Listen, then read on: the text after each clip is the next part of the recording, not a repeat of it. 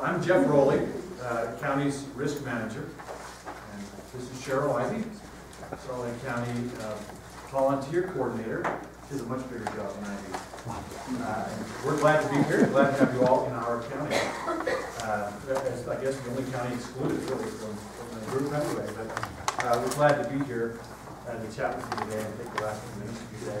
I was listening to the presenter before. It reminded me of a funny story I read in the business press just recently about drug testing. There was a bus driver who was called up for a random drug test. And after he got back, his bosses called him into the office and said, "Now, come on, was that your blood test? Was that your blood that you gave?" And he said, "Yeah, it's mine." And the boss said, "Well, congratulations on being pregnant." Apparently it submitted something not of his own. But, so anyway, things like that happen. We in Salt Lake County have a lot of volunteers, and Cheryl's going to talk about that. And I'm glad to be here speaking with Cheryl today. I have a big job, and after work I go and I work with Boy Scouts a lot. And that's like herding cats. But what Cheryl does is like herding cats, lots of cats, and make sure every one of them feels like they rule the house. And that they can, they're the human being. So with that, I'll turn the time over to Cheryl to get us started. Thank you. Thank you for having me. I want to thank Jeff for inviting me also to be here today. I told Jeff I'm not a public speaker that follows the rules very well. So if I'm here or there, Jeff has made copious notes for me, which I really appreciate, and tried to kind of keep me in line with things, but I don't always stay there. So let me tell you a little bit about Salt Lake County Volunteer Services. We have about 70 different volunteer programs in Salt Lake County, and those are mostly social service programs. So obviously Meals on Wheels, RSVP, which is for seniors, senior transportation, youth service programs, aging programs. One of the handouts that you have there, and I apologize for not having the 2014, but we literally just finished compiling all of that information, was our report that we do every year with all of our volunteer programs. So you can look at that, and all of those in gold are various volunteer programs that we have at the county. So we have a ton of volunteer programs. We are down a little bit in our volunteer numbers this year, which follows a national trend, but and what I just compiled, and again, I just completed it, almost we're at 24,000 volunteers for this year. 24,000 volunteers, primarily in the programs, but also in special events and special projects.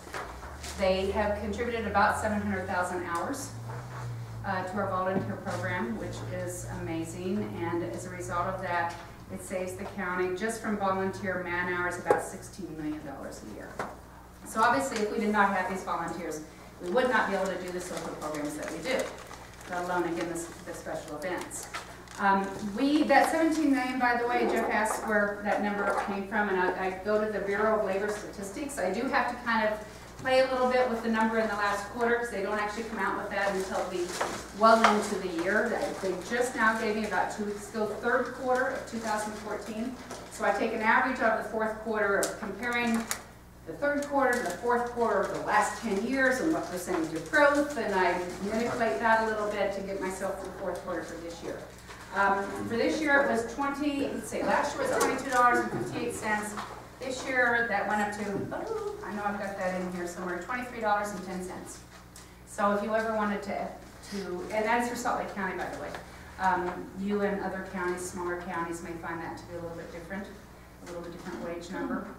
But in Salt Lake County, that is the average hourly wage for an employee, not within Salt Lake County government, but within Salt Lake County. And that's obviously considering doctors and farmers. I know, none of us, we're all looking at that, we're in government, so we know we don't make that much for the most part. But remember that we have doctors that help us, with aging services and youth services, and we have professionals, we have attorneys, we have engineers. So we have to assume that our value of our employee or of our volunteer is somewhat equivalent to those that, again, run the gamut of all employment in Salt Lake County. Along with Salt Lake County, actually, Volunteer Services is in charge of a few different things. One is, of course, looking over our 70 programs and working with our 70 or so volunteer coordinators. We also do special events. And I want to, while I'm there, I may as well talk about it just a moment. One, for instance, we have coming up, and you've got a small flyer where it says volunteer. And you all may want to look at this if you're not already in the future with Comcast. Comcast Cares Day is an event that you may also, this year's obviously, while the event has not yet happened, we've already compiled all the list of projects we're going to do. But we've committed 1,000 volunteers at Salt Lake County for Comcast Cares Day. It's a pretty cool event, and I'm not going to tell you that very many events do this where you're working with an outside vendor that's going to offer you this, but not only do they help you in some of your service areas that you need. We have people showing up at animal services, youth services, 3 of our senior services, and 2 park cleanups. So we have 7 projects for this. They actually bring a monetary donation to each volunteer that signs up to that particular program. So we're going to partner with them this year. It's the first time we have partnered with them. We've partnered with other corporations and businesses before. Generally, they don't bring this kind of dollar amount to us. But it can come into the tens of thousands of dollars if you get enough volunteers out there. So it's something when you look at special events you may want to do at some point. Let's see, what did I say? Special events, our 70 volunteer service programs, emergency services. And we'll talk about that a little bit more as we move on, because I want to go over some of the things that regard to help keep your volunteers safe. And I know the gentleman before us talked about that, but we'll talk about that as well as what we do with emergency services. Emergency services in Salt Lake County is relatively new. While it has somewhat been on the books that volunteer services will work in an emergency capacity with volunteers, it wasn't until the 2011 floods that we really put that into play. Salt Lake County was highly threatened with flooding in 2011. If you remember, that was the year we had heavy snowpack, a very shortened period of melt-off. We had a very cool spring, and we went from what would normally be about a 7-week period of melting to down into about 12 days. So we had an enormous amount of runoff. We were able to mobilize 1,400 volunteers within about 2 weeks' time to start with sandbagging. And it was really an incredible event. When the gentleman before talked about his biggest fear, what you go to bed worried about at night, mine wasn't the safety issue as much as whether or not anybody would show up. And when we put out a call for volunteers, I didn't know if 5 volunteers would show up. And we had our goal each and every Saturday and Sunday evenings were to do 5,000 sandbags. And you can't do that with 5 volunteers. And the first day that we did that, we opened the gates and cars just started pouring in, cars and vans and trucks. And let me tell you, the first 30 minutes I couldn't work with anybody because I was crying because it was so overwhelming. But we did that primarily help from the media. And we captured every single name of every single individual that called us on the phone because they heard about it, saw, or just knew that they were in trouble or their neighbor was in trouble. We got all of their names, we got all of their emails. We asked permission to be able to call them out, and we started building the database.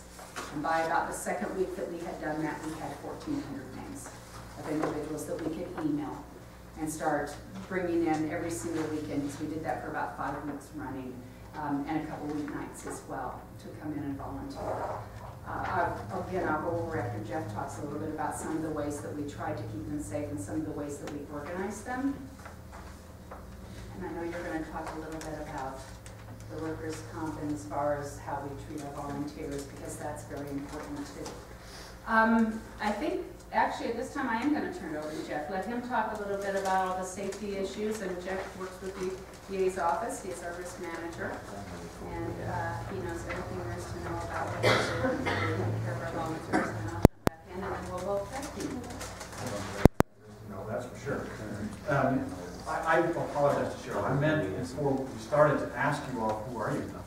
What's your function in your organization so that we can kind of get it as I see, I know there's volunteer coordinators here. What else? Risk managers. Risk managers? Okay. Fair directors. Fair directors, okay. And in your positions as fair directors, is it just the one annual fair, or are there like lots of little events that go on? Both. Okay. Very good, thank you.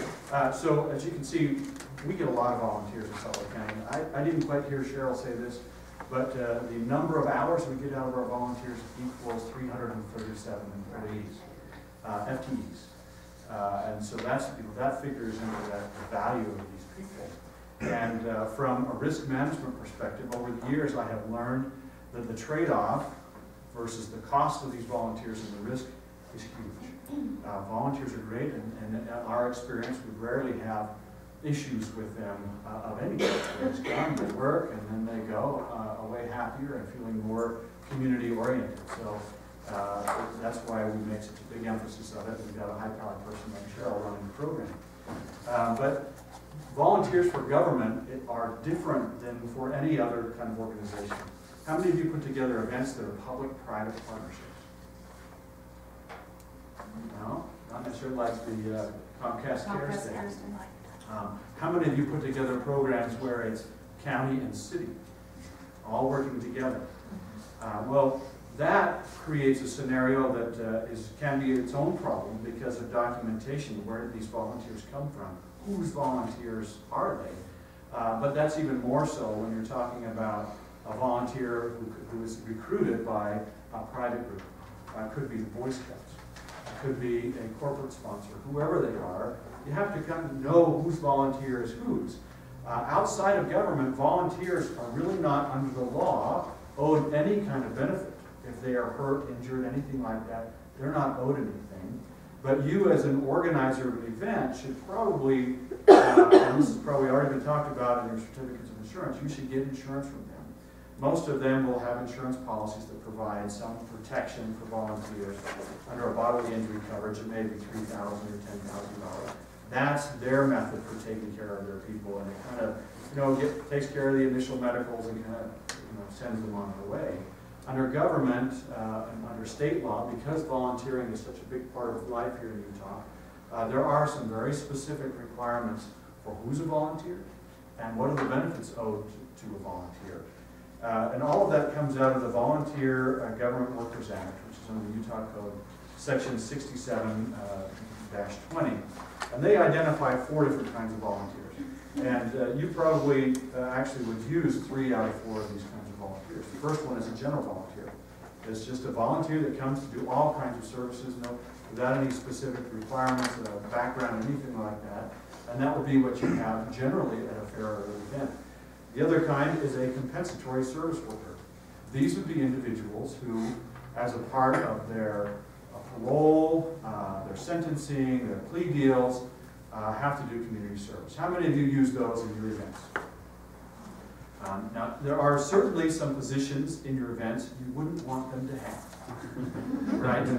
But on the other hand, if you can have these people helping with the setup, if you can have them doing the cleanup, that sort of a thing, perfect and cheap, right? Compensatory service workers. And there's a very specific set of requirements for them and benefits to them. The third type is a volunteer safety officer, and under the law, that's called, volunteer safety officer is either somebody who is acting in a position and has specific authority as a volunteer for police work, so they have some police powers as a volunteer.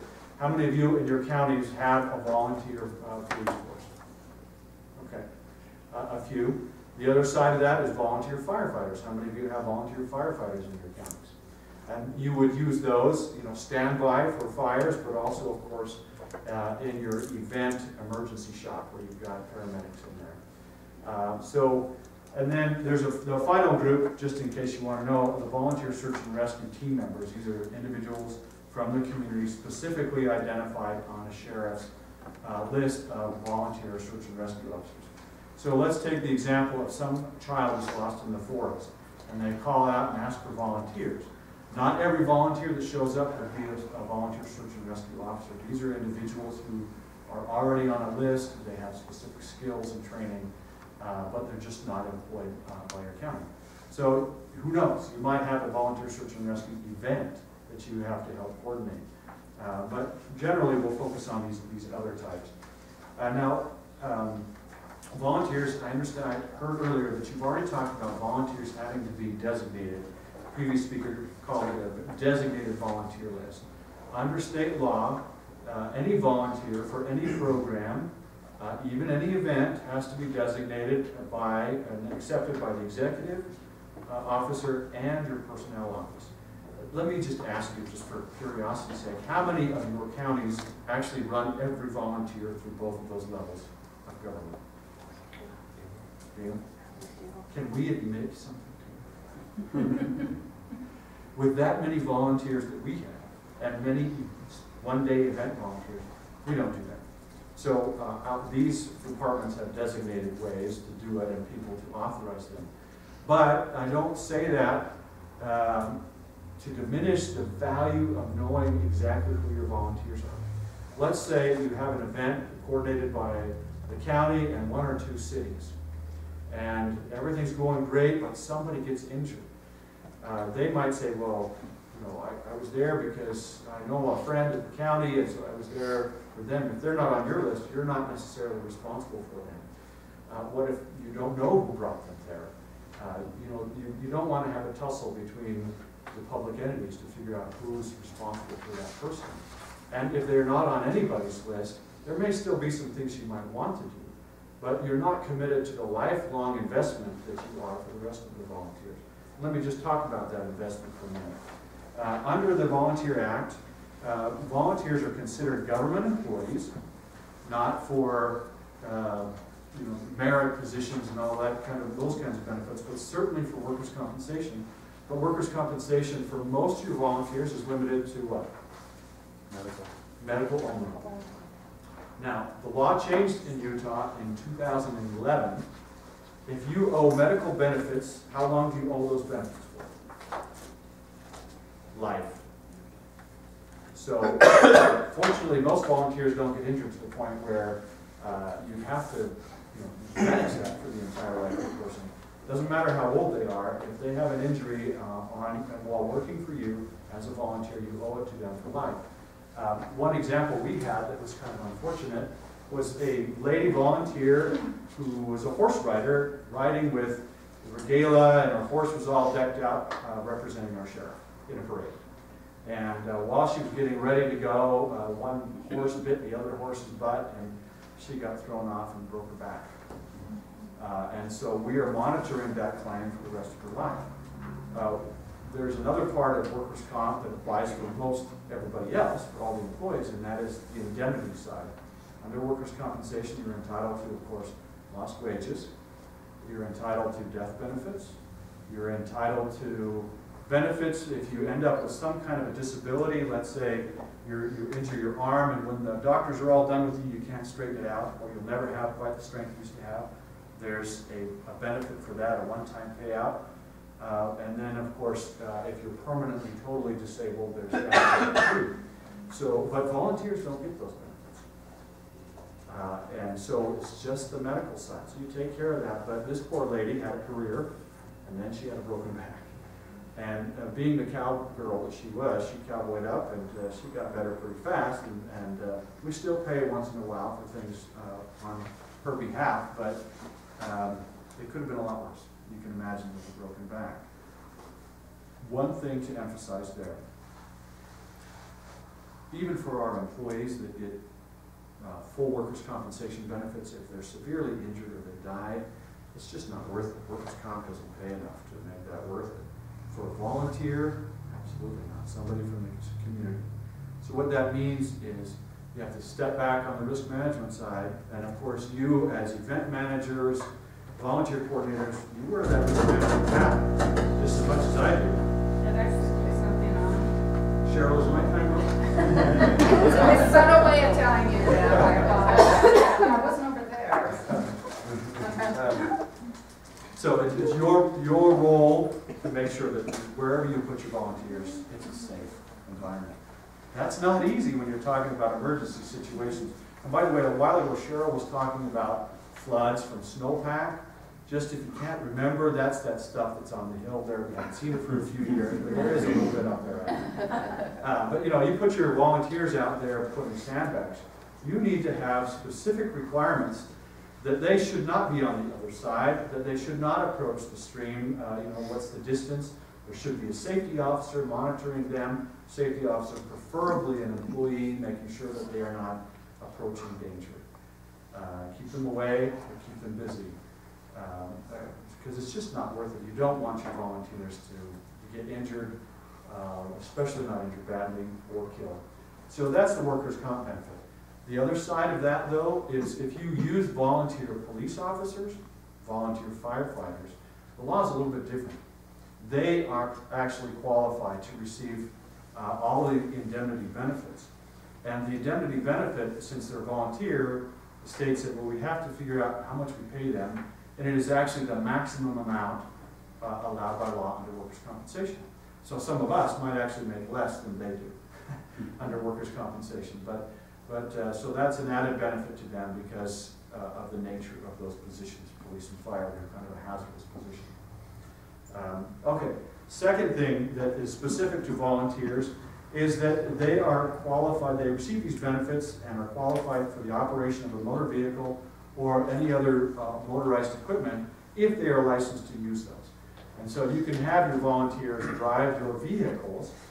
We would certainly recommend that you have those volunteers qualified in the same way that you qualify your employees.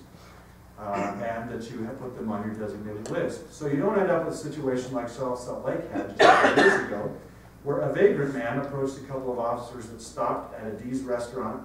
He asked them for money.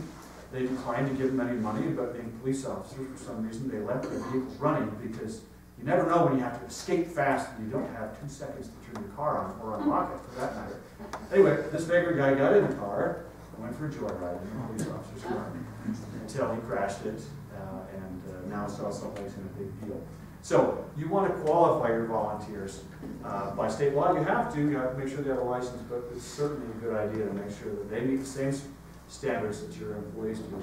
And there will be volunteers that are qualified to drive your big front-end loaders, but just pre-qualify them.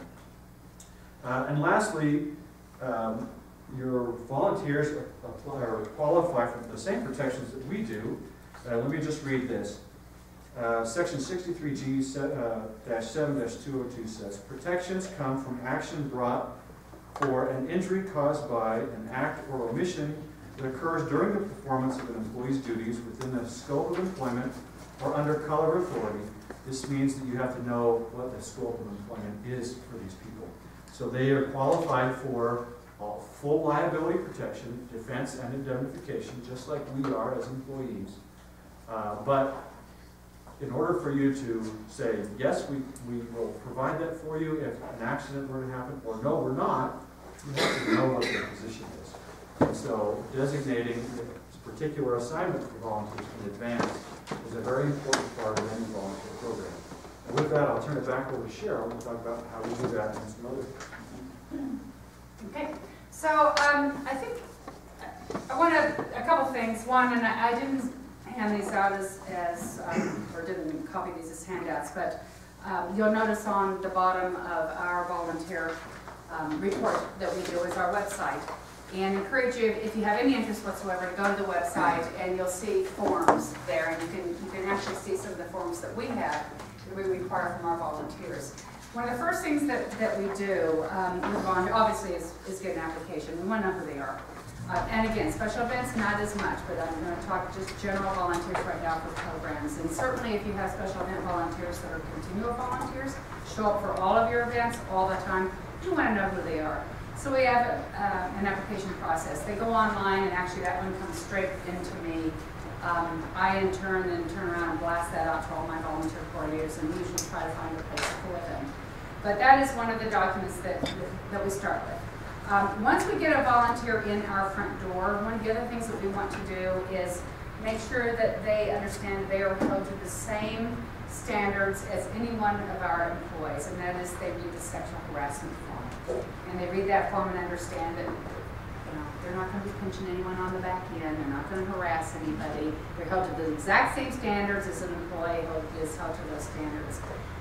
Along with that is a contract, and that contract is something they sign that basically says 2 things. Yes, I've read that sexual harassment claim. I know that I cannot do that, and if I do so, I will be removed. And secondly, it tells them that they are covered by our workman's comp, or workers' comp, I should say. So we cover all of our volunteers with workers' comp. Do all of you do that? Yeah. Do you? Okay, because I know that a lot of municipalities, and Jeff had mentioned working in coordination with other municipalities or private partnerships. A lot of municipalities do not, and as he mentioned, that sometimes causes a bit of concern for us, because we understand that if that's the case, and Harriman, or not Harriman, because that's in Salt Lake County, we work a lot, we do a monitoring exercise every year, emergency exercise, and we have some people from Utah County. And when we do that, they do not have, some municipalities do not have that sort of coverage, and so there becomes a concern then in who's going to cover them when they do that. But by signing that contract, again, we're letting them know that they are covered by workers' comp, and that they have read and understand the sexual harassment form. That's another form, and you'll find that on there. You'll find our sexual harassment, and you'll find our workers' comp. Another thing that you're going to find on there is a form that we distribute, and you all probably have some sort of, or a similar sort of form like that. I think I have it in here, and I believe you have it in your packet. And that's the form that basically we put at every site. I don't know where the heck it went. It's a form, it's a dual, there you go. It's this, it looks too many wrong this here. It's this one, then, and this one we've done on two, so that we can do and save money and print two up and cut them in half. But we have this form that basically tells people when they show up that they are covered by workers' comp. And when they sign in, we not only have them in this sort of format, literally on the table for them to take with them, if they want a reminder of that. We also tape it to the top of the table, the check-in table, and we also post it on walls. You know, anything where we can post it so that they understand that they are covered by workers' comp. Sure. Can I just mention a great benefit of that is that you also find out immediately if they get injured while they're volunteering for you. If they don't know that they've got some medical coverage, they might run off and do their own thing, get their own medical care through their own doctors. And the problem with that on my side is that means that it's totally out of my control. I can't put them into the network of great doctors and facilities that I have a contract with to reduce the price. They can go ahead and have surgeries and all these kinds of things, and then you find out about it after the fact, and you're swimming upstream to figure out what's related and what is not and control. Yeah, there is sometimes one downside. I think we've only had one in all the sandbagging and flooding exercises we did. We had one injury, and it was a gentleman that came to us, and when he said, "Where do I go?" You know, we were right at the front to tell people where to go to help with sandbagging, and we said right over there. And he said, he actually asked, you know, why should I be doing this? Why should I be here? Although he had driven to be there. And we said, well, because you're going to help your community. You're going to be filling sandbags. It's going to keep somebody's home or business from flooding, and how much we appreciate you being here. And he said, what if I get injured? And we said immediately, well, you are covered by our workers' comp. And his eyes lit up. And he walked away, and Jeff Gravitt, who's the head of emergency services, and I looked at each other and said, there's our first claim. And he did. Literally, he was there not an hour. Literally, I don't think he was there 30 minutes. And he came back and said, I hurt my back. And he was gone.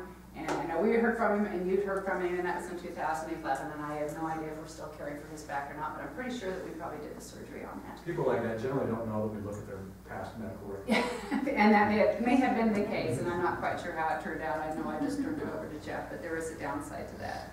But it's one of the things that we want to make certain that they do understand that they are covered. Jeff, you didn't mention that, and I know that I use this, and I may or may not. We actually save money too by covering people with workers' comp at the county, and you probably do as well, because when you have as big a work pool as we do, and we have over 4,000 full-time employees and a couple over 1,000 seasonal and part-time employees, when you start looking at how many injuries they are, and then all of a sudden you add in 24,000 volunteers, your percentage of claims gets really, really low. And when it's that low, you're going to get a better rate. And by doing that, we actually end up, I can't imagine that since I took over volunteer services, I've only seen that I know of one claim come through, and that was that gentleman's, whether or not it was. We very seldom ever have a claim from anybody who is a volunteer. I'm sure there are a few others out there, but again, the savings far usually outweighs the cost if it's going to be to cover your volunteers. So the last thing that you're going to see on our website is going to be a disclosure statement. It's not applicable so much with our boards. We have volunteer boards as well. It's a little bit more applicable with them. If in fact someone wants to get on a board because they have something they want to sell the county, let's say they want to be on our Parks and Rec board, and they and their brother own a company that sells soccer balls. So we have them tell us that in advance. We just want to know. That doesn't maybe mean that they can't sit on that board, but we want to know in advance, and we want to make certain that they're aware that they've signed a disclosure form, that they've let us know that there may be a conflict of interest of some kind.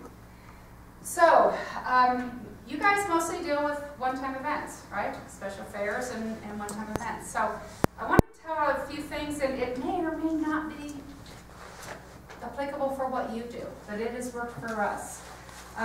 Again, one of the things, if you're working with volunteers, we're going to have that earthquake roll out of here one of these days, folks.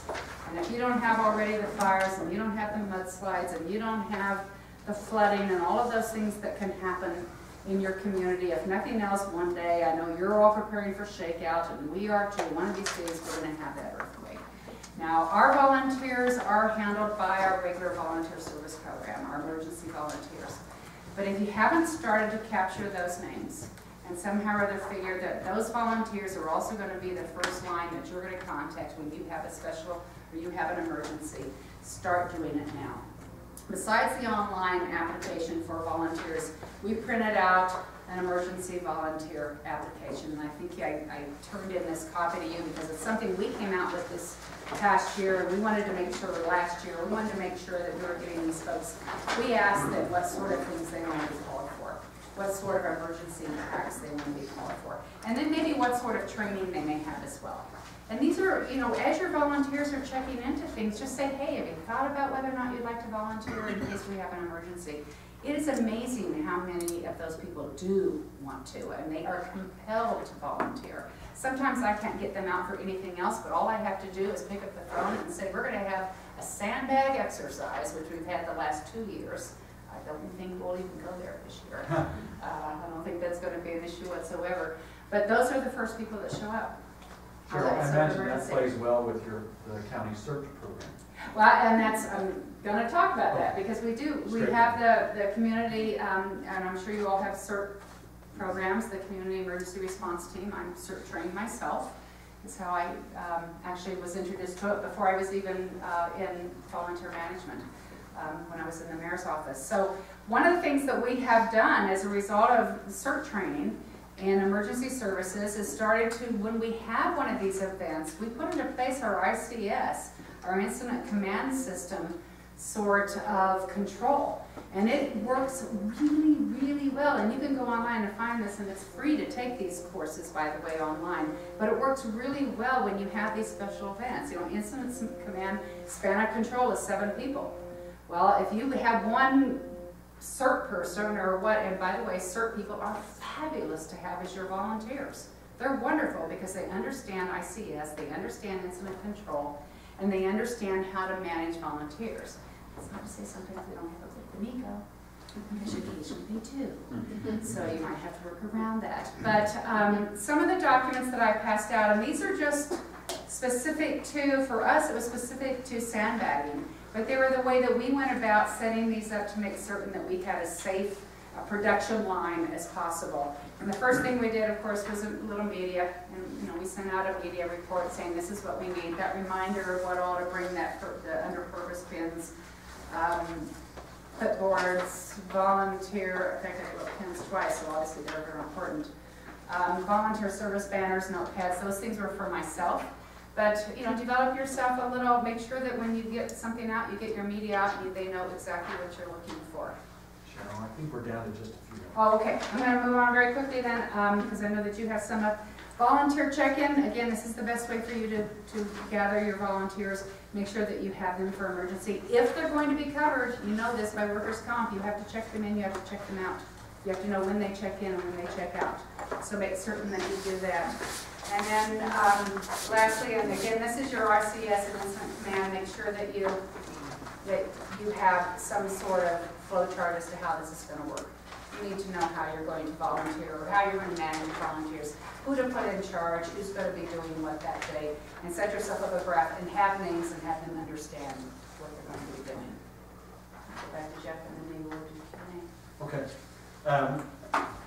But Cheryl, let me ask you a quick question. Yes. What is the difference between our process for recognizing volunteers for a long-term program versus a specific event?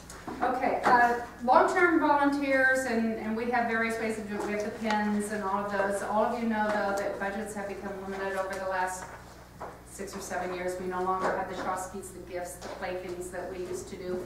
We have found actually, though, that the best way to honor a long-term volunteer is literally, we do a proclamation, we bring in the mayor, we put it on the council agenda, they get a little proclamation, it's read by the mayor, everybody applauds, they get to say a few words, they walk out with something framed, and they generally appreciate that more than a clock. That sort of recognition. So for a long-term volunteer, we do that.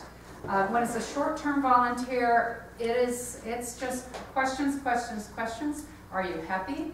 Where do you want to be? Are you doing what you want to be doing? And then thank you, thank you, thank you. And we send out thank yous afterwards for everybody whose email we've captured. You know, we thank them profusely while they're volunteering. We make sure we have people walking around giving them water. We usually try to, if not, get some third vendor to come in and provide us pizza or Subways or something. We'll try to feed them. You know, we have donuts for them. We have a safety manager. And just, again, mainly thanking them over and over and over. And the amazing thing with volunteers, you know, most of the time they're thanking you for letting them be there, which is remarkable. So. I just have two quick things. We've described the landscape for volunteers, but that landscape may be changing.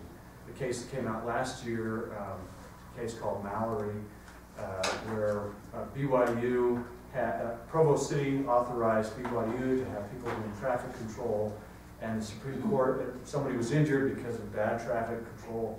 The Supreme Court said, well, those were agents of the city because they were directing traffic under the direction of the city, and so they were agents of them. We don't know exactly where that will go, or even if that will go any further. We hope not.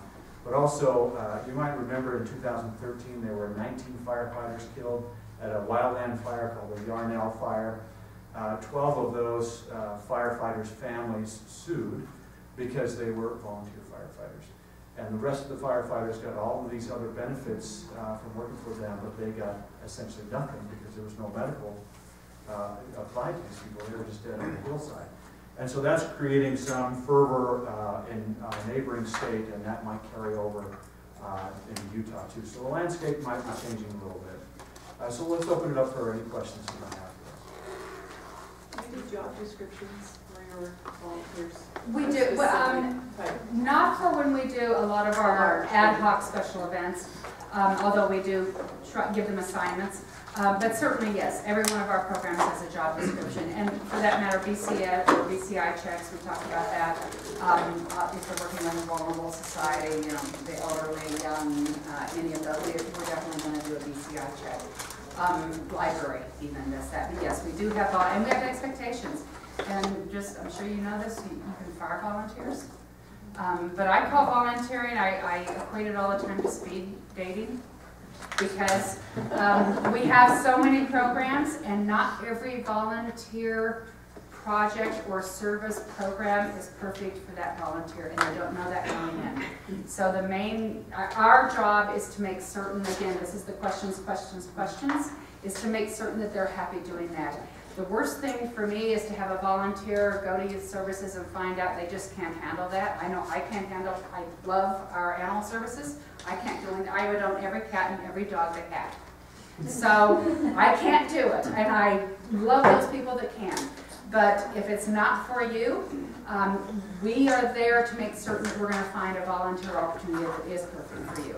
So just remember, it's like speed dating. And I always tell my volunteers that just please don't give up if one doesn't work for you. Please understand that we've got 69 other programs, and one of those is going to be the absolute perfect fit for you. So yes, we do a job.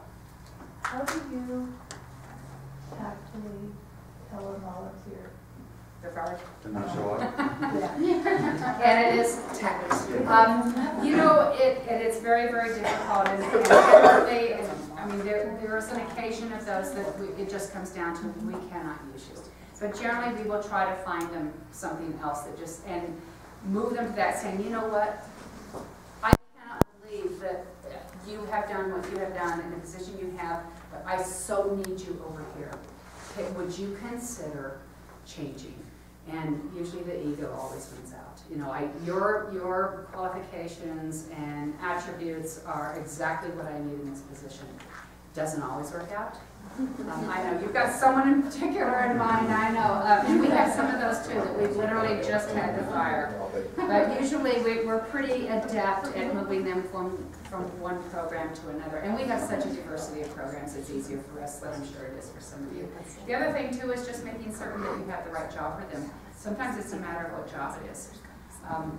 I worked on campaigns, and I had a volunteer that one time she called up a constituent and said, who are you going to vote for? And they said the other candidate's name, and she said, what the hell are you thinking? Obviously took her off the phones. Immediately took her off the phones. But you have those, and we found her something, and she was very happy doing that. But yeah, it's a balancing act, but again, the main thing with volunteers, as you know, is they're there. They're not there to be thanked for the most time, but it goes a long, long ways in doing that constantly fortifying how grateful you are that they're there. Other questions? Do you have a database that you store all of the emergency volunteers, so you could just say we need CDL and then it'll just pull up? Emergency, I do. Emergency, we've set up literally just an Excel spreadsheet. It's not a database. I wish they had a great emergency database out there or a program that we could afford to buy. You just use an Excel spreadsheet. But we just do an Excel spreadsheet. Initially, what we did literally, it was so down and dirty that I had email lists, and then I realized, oh my goodness, if I have more than one site, I don't want to send the same email out to everybody and have them all show up at one site. So I started doing them and dividing them alphabetically, A through D, E through G, and then so that I had 5 different lists, and it was just by alphabet. So I could send one list and say, would you go to Mill Creek? And another one say, would you go to Public Works? It was just as down and dirty as that. I'm going to give one last, I know we're running out of time, but how many of you have problem checking people in and checking people out when it's volunteers and you've got a ton of them? Do any of you have that? We found this little nifty, and again, you may have a better program, but this has worked for us when it came to floods. Most people come in kind of sporadically, and it's pretty easy to sign them up. We've got a table set up, we've got 4 people sitting there, and they're signing up on clipboards, and they're writing their name and their emails and when they came in. But it's when they leave that's a nightmare, because they all leave at once. So we started doing something that was really kind of cool. We printed out 5 different colors of paper on clipboards. So we had a clipboard with blue, and one with pink, and one with green, and one with orange. And then we went out and bought corresponding dots that you could just get at Office Max. And then we numbered the pages. And if they came in and they signed in on a blue page, on the first page, and the page was numbered 1, they got a blue dot with a number 1. And they knew exactly what list to go to and sign out. And they looked through 20 names instead of literally times when we had 400 people show up for sandbagging. And it has been such a great little, who would have thought? It's so simple, so rudimentary, but it has been such a great little process. Again, checking in, not an issue, but checking out, and you've got to get them to check out, or that workers' comp is, we need to know they're all checked out. Any other questions? How about for Jeff? Okay, thank you.